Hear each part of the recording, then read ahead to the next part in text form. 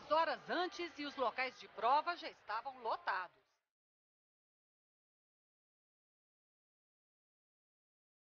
A proibição do lápis, da borracha e do relógio provocou reclamações. Você fica ansioso para saber se falta muito, falta pouco. Você olha o relógio, você quer saber a hora.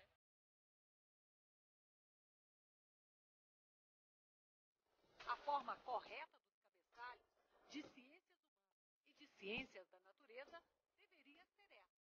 Mas eles estavam invertidos no cartão de resposta.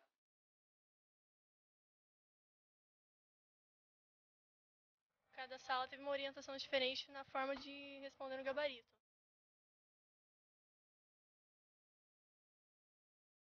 E em muitos estados, mais problemas. Alunos reclamaram que no caderno de perguntas da prova amarela faltavam questões, pulando a numeração.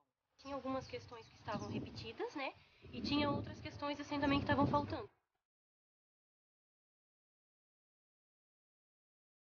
Agora eu não sei o que vai dar, né? Eu espero que eu não quero sair prejudicado. Eu estudei 1 ano, né, para isso.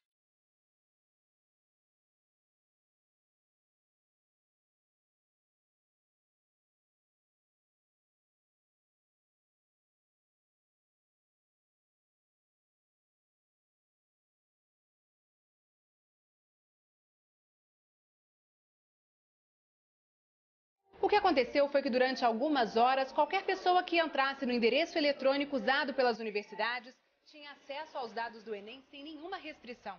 Informações sigilosas dos alunos que se inscreveram nos últimos 3 anos ficaram disponíveis. Dados de mais de 12 milhões de pessoas.